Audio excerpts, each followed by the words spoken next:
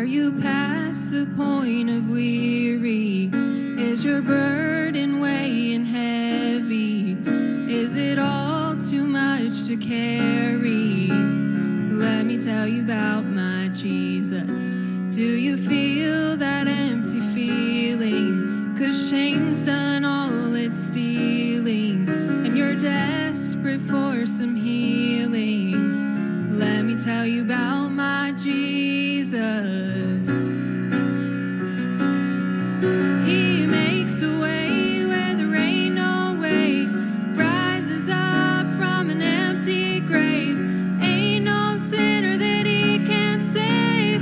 Let me tell you about my Jesus. His love is strong and his grace is free, and the good news is I know that he can do for you what he's done for me. Let me tell you about my Jesus, and let my Jesus change your life. Hallelujah, hallelujah, hallelujah, amen, amen. Who can wipe away the tears from broken dreams and wasted years, and tell the past to disappear? Oh, let me tell you about my Jesus, and all the wrong turns that you would go and undo if you could.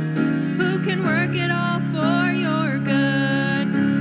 Let me tell you about my Jesus. He makes a way where there ain't no way, rises up from an empty grave. Ain't no sinner that he can't save. Let me tell you about my Jesus. His love is strong and his grace is free, and the good news is I know that he can do for you what he's done for me. Let me tell you about my Jesus, and let my Jesus change your life. Hallelujah, hallelujah, hallelujah, amen, amen, amen. Who would take my cross to Calvary, pay the price for all my guilty? Who would care that much about me? Let me tell you about my Jesus. Oh, he makes a way where there ain't no way, rises up from an empty grave. Ain't no sinner that he can't save. Let me tell you about my Jesus. His love is strong and his grace is free, and the good news is I know that he can do for you what he's done for me. Let me tell you about my Jesus, and let my Jesus change your life. Hallelujah, hallelujah, hallelujah, amen, amen.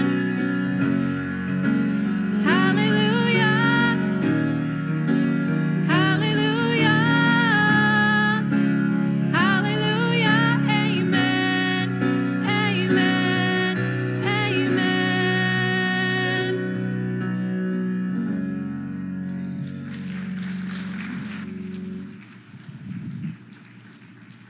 Thank you so much, Haley, and good morning to all of you. It is a joy to see you here in the services this morning. And I just spent some time over in our Spanish ministry. We observed the Lord's Supper, and it was just such a sweet time to see so many people there in our Spanish congregation. Love the Lord, and I'm just thrilled to see what the Lord is doing. What a tremendous group we have here for a holiday Labor Day weekend, and I trust that you're ready to open God's Word, learn something. Our men are coming forward. If you perhaps slid in a side door, did not get a copy this morning of the notes, I would encourage you, just raise your hand, get a copy of those notes so that way everyone can follow along this morning. And be a part of this morning's message. Good to see Gayleen Yeager in the service. Been a little while since she's been able to be here. Just some different health things going on, and she's got her beautiful smile this morning and thrilled to be back in church. So that's great to see her. I've met some visitors before the service. Thank you for being here this morning. Great to see Sharon Brock officially move back here to Tucson. And of course, under sad circumstances, her father passed away, and she helped take care of him for a couple of years. But she's back here in town. Good to see you, Sharon. Are you ready to learn something this morning? We're here to learn something about the Lord, and I trust that you'll be encouraged this morning as we get into the Word of God. Take your Bibles, go to 1 John chapter number 2. You're going to need to help me this morning. You're going to read a couple verses here. So if you have your Bibles, 1 John chapter 2, in just a moment, the words will be on the screen behind me. Or if you do not have a Bible, there should be one in the row that you're in, and feel free to use that this morning. As we've worked through these first passages in the letter of 1 John, here's what we've done. We've learned the difference between what there is called a relationship with God and having fellowship with God. We began a relationship with God by virtue of that new birth or salvation. At that moment, we trusted Him as our personal Lord and Savior. When I bowed my knees at the age of 19 before the Lord, at that moment, I began an eternal relationship that can never be taken away. Aren't you thankful for salvation, that it is not something that I have to work, I have to earn, I have to give money to, that the God of heaven wants to have relationship with you. And when you believed in His Son, Jesus Christ, and you accepted what His Son did at Calvary for your sins, and you acknowledged that you were a sinner, and you began a new life with Him forever, for the rest of the eons of time, you have relationship. Jesus said in John chapter 10, "My sheep hear my voice, and I know them, and they follow me. And I give unto them eternal life." Now listen to what this next phrase here in this verse says. There are some of you who struggle. Am I really saved? Did I say the right words? How do I know that I'm not going to lose that? I love the second part of John 10 and verse 28. Listen to what it says. I gave unto them eternal life. That's relationship. I have given unto everyone who's believed on my Son, Jesus Christ, eternal life. And they shall never perish, and no man shall pluck them out of my hand. In other words, you cannot lose your salvation. Can we say amen to that this morning? That is awesome. We have a security in knowing that I have an eternal home in heaven. My relationship with God is permanent. It cannot be taken away. However, in 1 John, the author John is teaching is this, that my fellowship with God is not permanent. My fellowship with God is not permanent. Fellowship in that sense of closeness or intimacy that comes from walking closely with Him. My relationship with God can never be broken, but my fellowship with Him is often broken in three different ways. First, we intentionally walk in the darkness, or what we've referred to as sin in the previous messages, or we deny our sin, or we rationalize our sin. And when we do these things, we break our fellowship with God. Sometimes Shelley and I will lay in bed at night. We've been through a long day, and we'll just we'll scroll through some channels and see if there's something to watch, and we'll stumble upon a medical program. And we'll learn about different diseases and symptoms and medical problems that people have. And if I'm not careful, and see if this has ever happened to you, you've listened and you begin to imagine, I have some of those symptoms. And that ache in my right leg, and they're having a program about that. Oh no, I need to go see my doctor. We begin to imagine some things. It's called hypochondria, and a hypochondriac believes that something is terribly wrong with his health when there's actually nothing wrong with him. It's more of I've watched something. I've been influenced. I met a lady back in South Carolina. And we would come to church, and and she was sick every single Sunday. And she would tell us about her sickness. I think she enjoyed being sick because she got all that attention.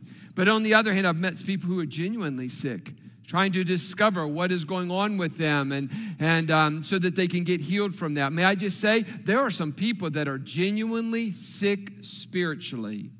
And this morning, we need to learn how we can overcome that sickness. And it seems to me that in today's passage, John is addressing what I'll call spiritual hypochondria. And with all this teaching on sin, he wants to reassure us that we know him. So that you're there in 1 John chapter 2. Will you drop down to verse number 3?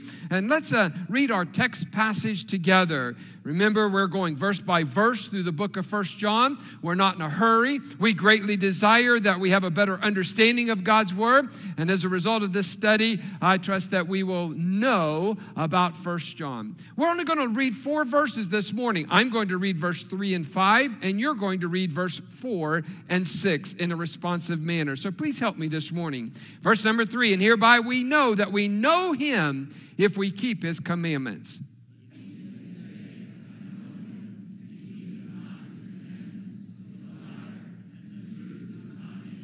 But whoso keepeth his word, in him verily is the love of God perfected. Hereby know that we are in him.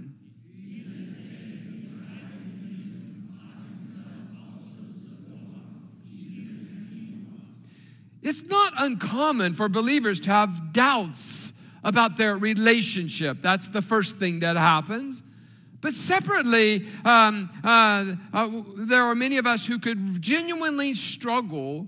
Do I have fellowship? I think there could be a struggle. Am I really saved? As well as there's a struggle. Do I have fellowship? But I want to assure you this morning, if you know Jesus Christ, your personal Lord and Savior, you need to set aside that struggle about relationship. And we need to focus as a believer, do I have fellowship, not just relationship? So John, here's what he wants to do. He wants to give us some no-so faith by pointing out the marks of having a relationship and genuine fellowship with God. Now, in just a few moments, we're going to have a baptismal service, and so time doesn't permit us this Sunday to get into all the marks. So for our purposes, let's look at 2 marks this morning about what John is writing to us. Mark number 1 is that we can have an authentic relationship with God. It is possible to have an authentic relationship with God. What do I mean by authentic? I think the best way is to illustrate it. We have been privileged to be able to travel to China numerous times throughout my ministerial career. In fact, I've taken many of you on a mission trip to China, whether it was for a teen camp or a conference. So even within this congregation, several of you have been to China. It is always part of our trip that we go to what is called the silk market to go shopping. Of course, everything that's in your house came from China anyway, so why not we just go to the source and go to the silk market? Or there's another market called the pearl market. And they're very touristy, and people that visit China, especially Beijing, they go to either the silk or the pearl market. What it is it's several floors at both places that sell everything that you can imagine. So anything that you have on your being today, I can assure you, is at the pearl market or the silk market. Anything that you can think of, including Coach and MK purses. And you go, and so in particular, I'm going to talk about the pearl market. And so if you go to the 3rd floor on the pearl market, you go up the escalator, you make a right, and there is a whole floor of purses and belts and wallets. And you can get a deal. Any name brand that you can think of, it's there at the pearl market. And there's this group of Chinese ladies.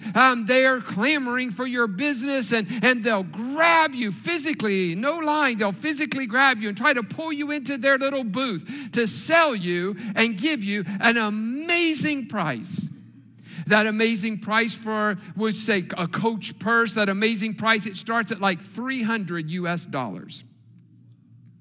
And then she'll say, and then you say, oh, no, I'm not paying that. You turn around to walk away. Oh, no, sir, you come back. How much you pay? How much you pay?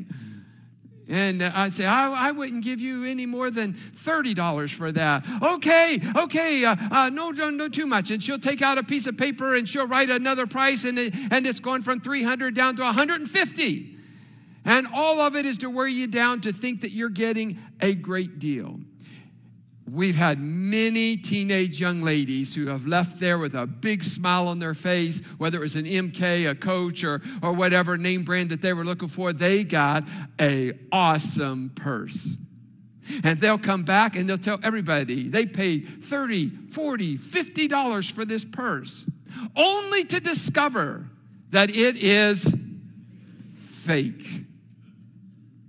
In all of the pearl market, there is not a genuine Coach purse. Every single one of them are fake, but they look really good. In fact, my wife has a couple of those.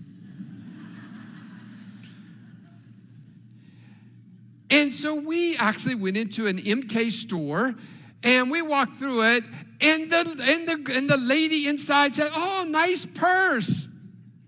Because it's so close to looking real that from the glance on the outside, it looks authentic. May I just say, sadly, please listen, there are many non-believers who look authentic. They're close. They're close. But they do not have relationship with God. I'm asking you this morning, are you an authentic, real believer?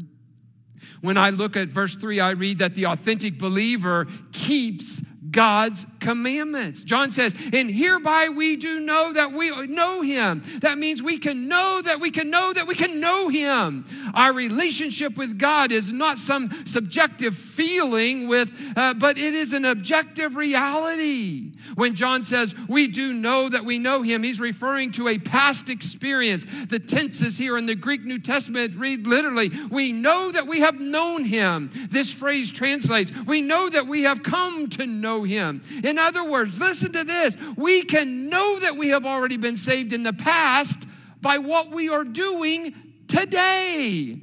Isn't that amazing? What is the mark? How is it that I can know that I know that I know him? You know what the Bible says?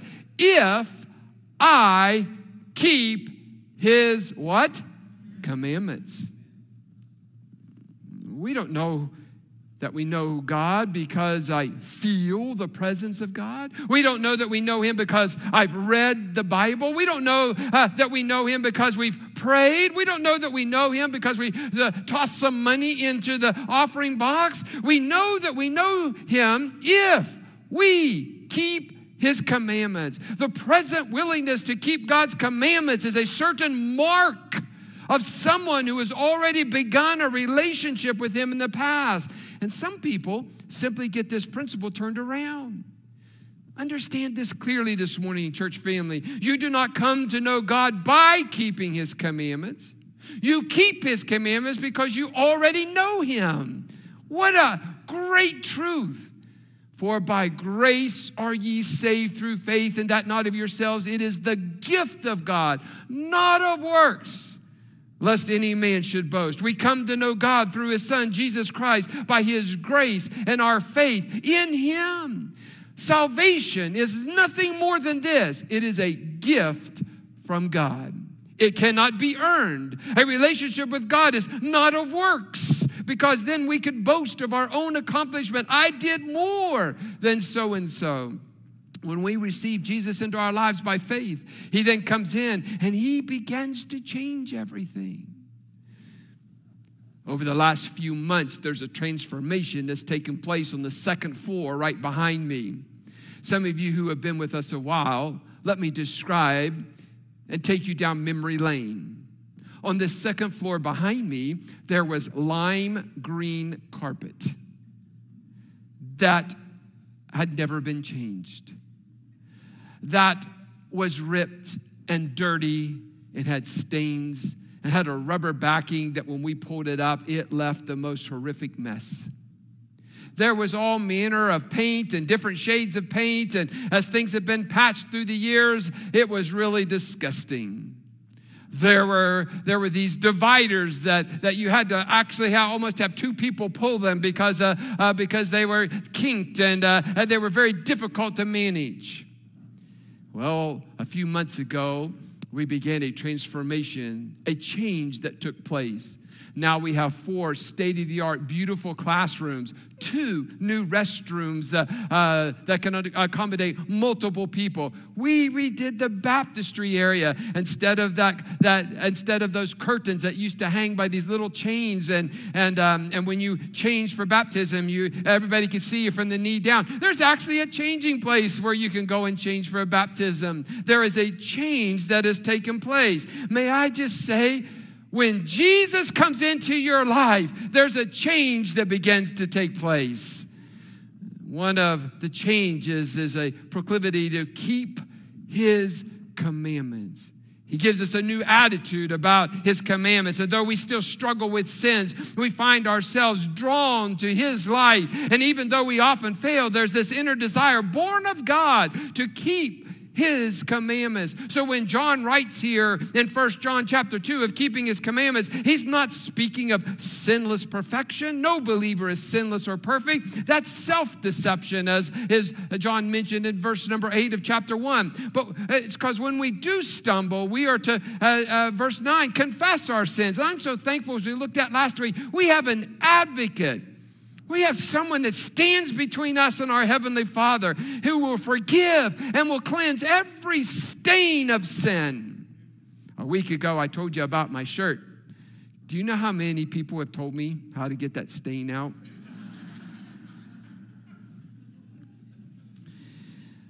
I said, don't do it. Nobody listens to the pastor. So we're going to try every one of those solutions, and we're going to see who was right. But you know what? While an ink stain may not come out of my shirt that I ruined several years ago, may I just tell you, when Jesus cleanses your sin, the stain of sin is gone.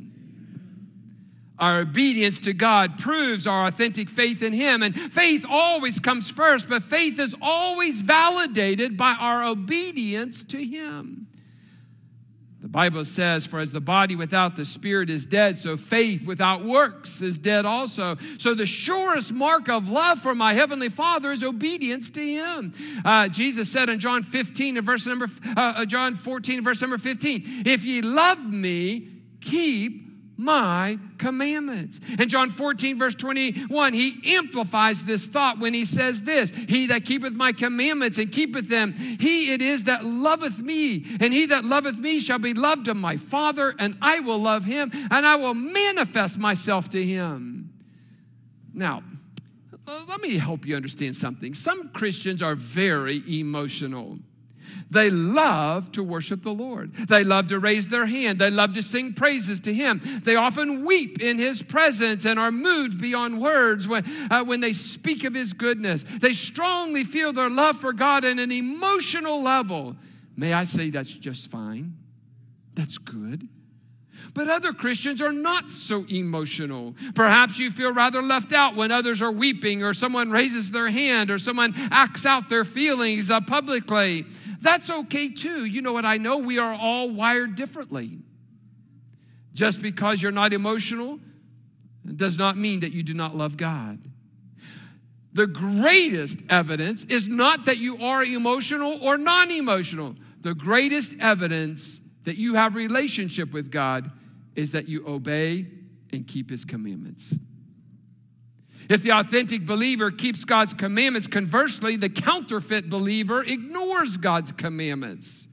The counterfeit believer ignores God's commandments. Some time ago, one of our church member computer gurus gave me a $50 bill. And that's a nice gift. I was excited about that.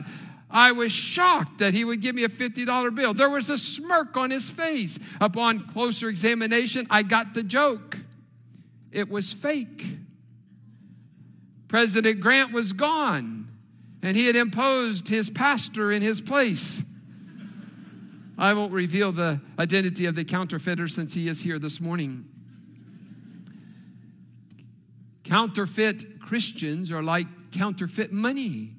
At a distance, they look like the real thing. But when you look closely, you see the striking differences. On my very first trip to Peru, way back in 2003, 2004, I was a novice at this international travel stuff. And we landed at the airport. We exited the airport, and a guy speaking crisp English, he says, "Money exchange needed?" And I had a $100 U.S. bill. Obviously, I needed to exchange money to be able to purchase things there in Peru. And I had read in one of those travel guides that you never exchange money with someone on the street. But this guy looked honest. He talked perfect English, like he really wanted to help me. And so I pulled out a $100 bill, and he rolled it off the money. He handed it to me, and off we went. The next day, we had already left the airport in Arequipa. The next day, we're down in town, and we stopped to get something to eat.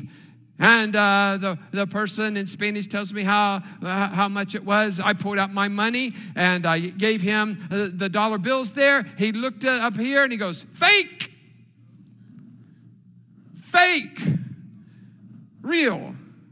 This guy had mixed in 2 fake bills with the real money. John says that the counterfeit Christian says, I know him, I'm real, but keepeth not his commandments. There are people like this in churches everywhere. There are people like this here in this auditorium this morning. They look like Christians.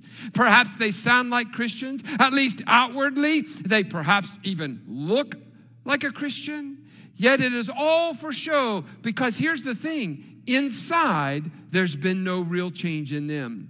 Paul even wrote about this when he wrote Titus chapter 1. He said this, "They profess that they know God, but in works they deny him, being abominable and disobedient unto every good work reprobate." C.H. Spurgeon once said, "An unchanged life is the sign of an unchanged heart." John says such a person, and he is direct, he is bold, he's offensive, for he says this, he's a liar, and the truth is not in him. Even non-Christians can spot a phony. The story was written in 1805. There was a number of Indian chiefs and warriors who met at Battle Creek, New York. And they came to hear a presentation of the gospel by a missionary named Cram. After hearing about Jesus and his life-changing power, the story is written that there was an aged chief by the name of Red Jacket who stood and said these words, "We have heard that you've been preaching about the Great Spirit to the whites who are our neighbors. We are well acquainted with them. We will wait a little while and see if the effect of the Great Spirit is upon them. If we find it does them good, makes them honest, and less inclined to cheat and belittle Indians, we certainly consider what you say." How convicting. I'm so thankful that the authentic believer demonstrates that he is being changed. We would be at different levels of that. A brand new Christian would not be changed to the level of someone who's been saved 25 years. The authentic believer not only keeps his commandments, but he keepeth or obeyeth his word. This refers to the general content of God's word. I could basically say it this way. The genuine Christian has a desire to know and do God's will. John says, "In him verily is the love of God perfected." When I became a Christian at age 19, I was not only saved and sealed for eternity, I was changed on the inside. And God gave me a new nature. Theologians call this regeneration, which basically means recreation. Therefore, if any man be in Christ, he's a new creation. Old things are passed away. Behold, all things are become new. So in regenerating or recreating me, God did something spectacular. We read about this in Romans chapter 5. "And hope maketh not ashamed, because the love of God is shed abroad. That means it is poured out in our hearts by the Holy Ghost, which is given unto us. God, in the person of the Holy Spirit, came to permanently live within. And here's what he does. He pours out his love in my life. Do you have that kind of relationship this morning? Boy, if you do, it's sweet, even if there's troubled waters. The love of God is not only poured out in my life, it's doing something in me. John says here in verse number 5 that it is perfected, it is matured in me. In the life of an authentic believer, God's love here's what it's accomplishing, it's consummating, it's consecrating, it's finishing me, it's doing a work in me. Paul says in Philippians chapter 1 that we can be confident in this very thing, that he which has begun a good work in me will perform it, will work on that until the day of Jesus Christ. John says, hereby we know that we know him. By what? By the fact that God's love is changing and completing us. Slowly but surely, if you have authentic relationship, you should be becoming more like Jesus. Are you Jesus with skin on? That's a convicting question this morning. More important than the $1 million question, who wants to be a millionaire, is do you have a relationship with God this morning? If that is true, then the mark number 2 of an authentic Christian is this, an authentic fellowship with God. A mark that John writes about, that if you're an authentic believer, that you can have relationship, but you also can have authentic, real fellowship with God. Again, I never want to be confused between two words that I've used repeatedly over the last 3 weeks. One can have relationship without fellowship. So what in the world are you talking about? Fellowship.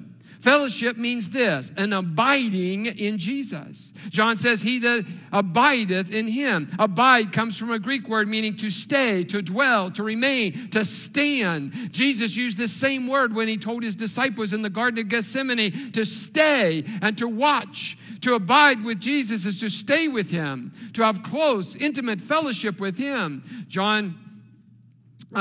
Jesus used this same word in his teaching of the vine and the branches. He said in John 15, abide in me and I in you, as the branch cannot bear fruit of itself except it abide in the vine. No more can ye except ye abide in me. I am the vine, ye are the branches. He that abideth in me and I in him, the same bringeth much fruit. For without me ye can do nothing. Do you understand what was written here in John? That you can have relationship, that is, be a leaf on the vine. But you may not have fellowship in that you're not producing fruit. The evidence of your fellowship is that fruit is maturing. The fruit is ready for a harvest. Fruit is being produced.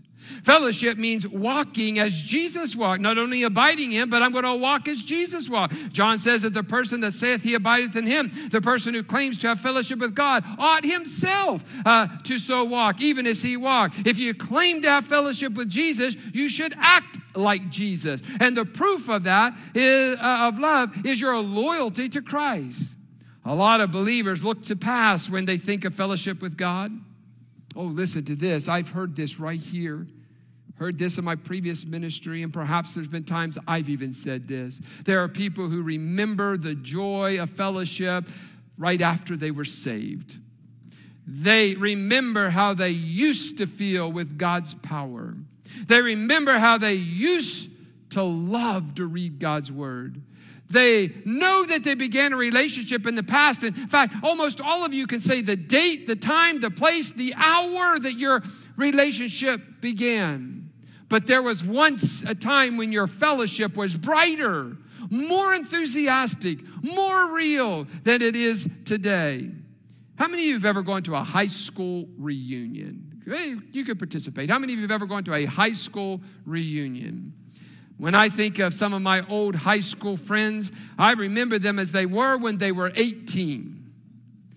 In my teenage years, not that I approve of this man, but there was a song that Bruce Springsteen sang called Glory Days. It's about a guy who he just can't quit thinking about all the fun that he had back in high school. The lyrics say this: time slips away and leaves with nothing but boring stories of glory days.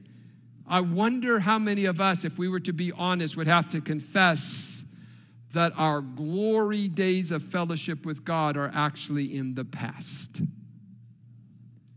I've heard countless stories of couples who fell in love years ago, grew in that love. They stood before the altar. They began what seemed like a wonderful relationship. And over time, they became neglectful and selfish in that relationship. And today, they may still live together. They may even share a bed together. But they have relationship, but they have no fellowship.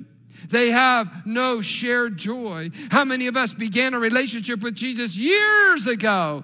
But today, this day, at this moment, there's no joy of fellowship in your relationship. John says if we want to abide in him, we have to walk even as he walked. How did Jesus walk? He was different. People were drawn to him. He spoke as one having great authority, the Bible says, and not as the scribes. Where did he get this magnetism from? How did he have so much power? How did he always have the perfect answer, the fitting word, the great consistency? Nicodemus, a well-educated man, came to him at nighttime so that no one else could see him, hoping to find out the secret of his power. Others came as well. The really strange part is that Jesus kept telling them the source of his power. They just wouldn't listen. May I just share some verses with you very quickly that Jesus told others about the fellowship he had, the source of the power, where the energy came from, where the love came from. He said this: my meat is to do the will of him that sent me and to finish his work. My Father worketh hitherto, and I work. The Son can do nothing of himself, but what he seeth the Father do. For what things soever he doeth, these also doeth the Son likewise. I can of my own self do nothing. As I hear and I judge, and my judgment is just, because I seek not mine own will, but the will of the Father which hath sent me.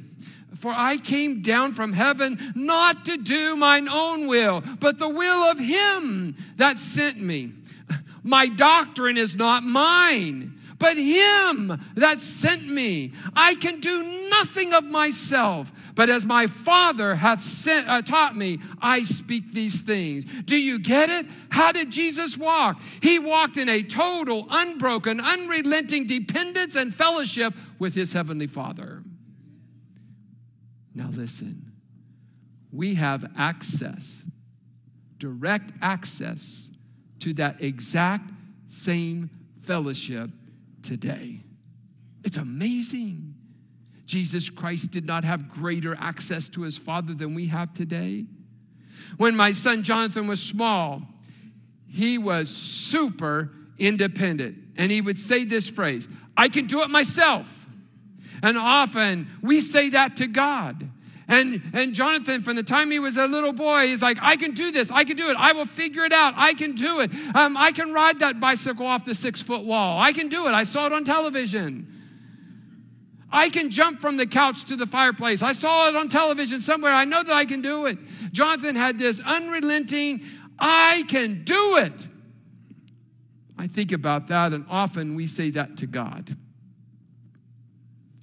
Learning to walk with God is not instant. Sometimes, like physical therapy and spiritual therapy, is painful. However, we can have it. And we must begin that fellowship with God in a total reliance on, I'm just simply here to do his will.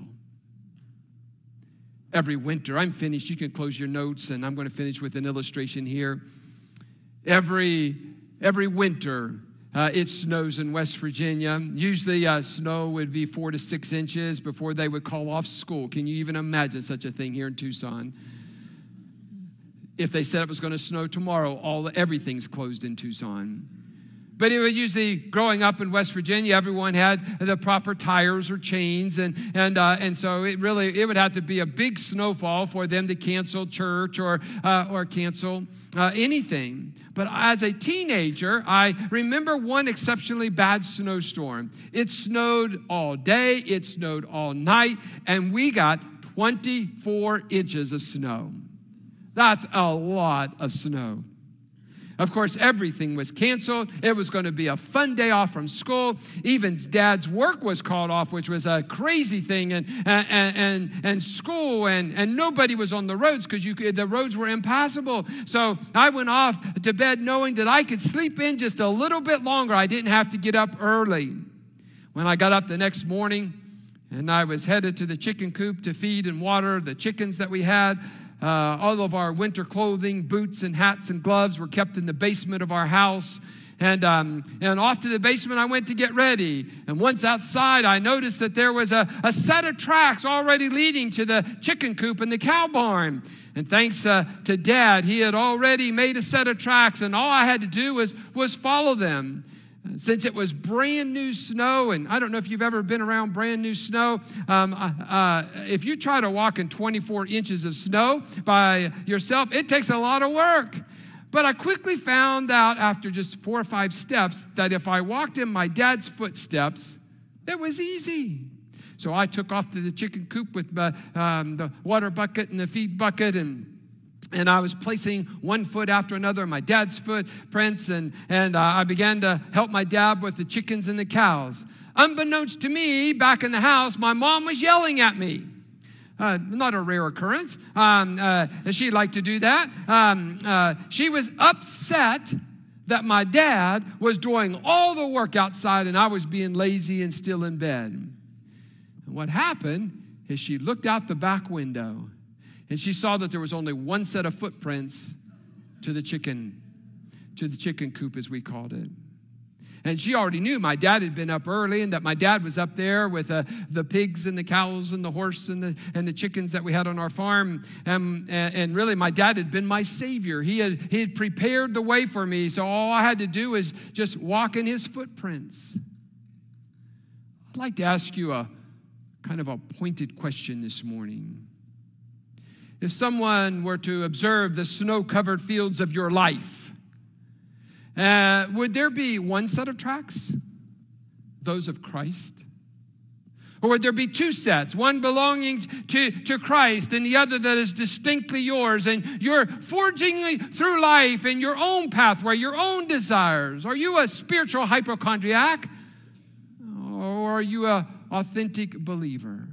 Are you spiritually healthy, or are you truly spiritually sick and anemic this morning? May I say, I have all of your attention. Thank you so much for listening so wonderfully this morning. The Christian life is not a game. It's not a game of Monopoly or Clue or dominoes that you hope by chance that you could perhaps win. May I just tell you that an authentic relationship is possible. If you do not have that this morning, I beg of you to trust Christ as your personal Lord and Savior. The vast majority of the several hundred that are here this morning, I can say this, that I know that you have a relationship, but I ask you, do you have fellowship? Everyone look here for just one moment. Here's my question. Has there ever been a time that you had a closer fellowship to God than you do at this very moment? Has there ever been a time when the joy of your salvation in that relationship, it was so much brighter than it is at this moment that you are seated here?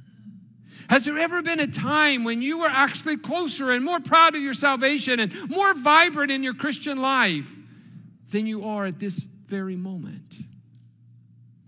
I respectfully submit to you, if the answer to that question is yes, then you have a hindered fellowship this morning. Why wouldn't we want to be close to the Lord? Jesus said, it's not about my will, it's about his will. Father, thank you so much for the amazing attention that was given this morning by everyone that was here.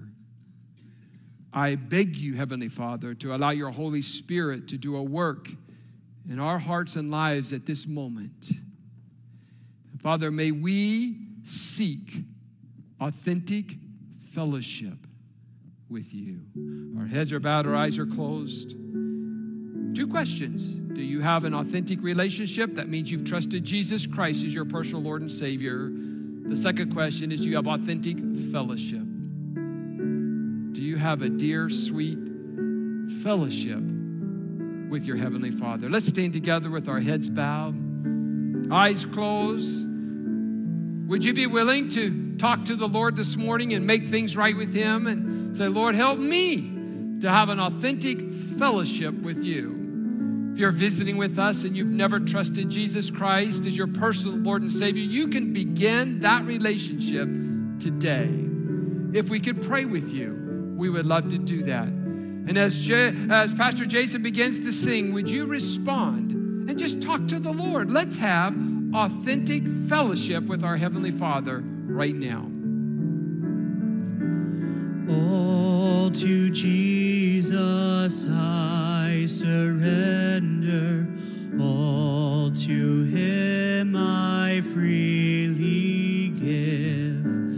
I will ever love and trust Him, in His presence daily live. I surrender all. I surrender all to Thee, my blessed Savior. I surrender all. With our heads bowed, our eyes closed, just before Pastor Jason sings that next verse, if you're a candidate for baptism, would you be excused at this time? And that way you can prepare to be baptized. And we would love to be a help to you at this time. Let's sing that first verse, all of us together prayerfully into the Lord this morning. Let's sing it back to Him. And if you can sing those words, that I surrender all, may that truly be your testimony this morning. Let's sing back to the Lord.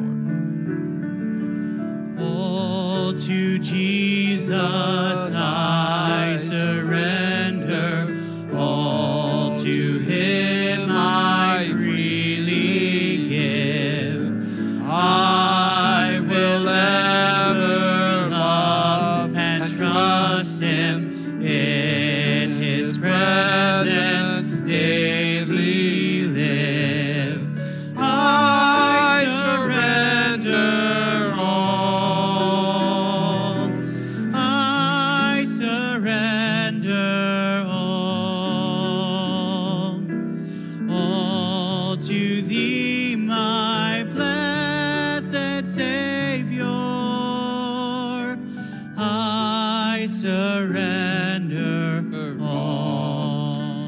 Now, before we're seated, the Spanish church is going to join us in just a moment for the baptism, as we have multiple people to be baptized. And so we're so thankful that they'll be coming in. But before you're seated, I want you to turn to someone. I want you to tell them one thing, and both of you do it. Tell them one thing that you love about your Heavenly Father, or something that He has done for you, a testimony about salvation. You're thankful for salvation. So take just a moment, and both of you talk to someone else, and both of you give something you're thankful for as our Spanish church comes in, and then you can be seated after you do that.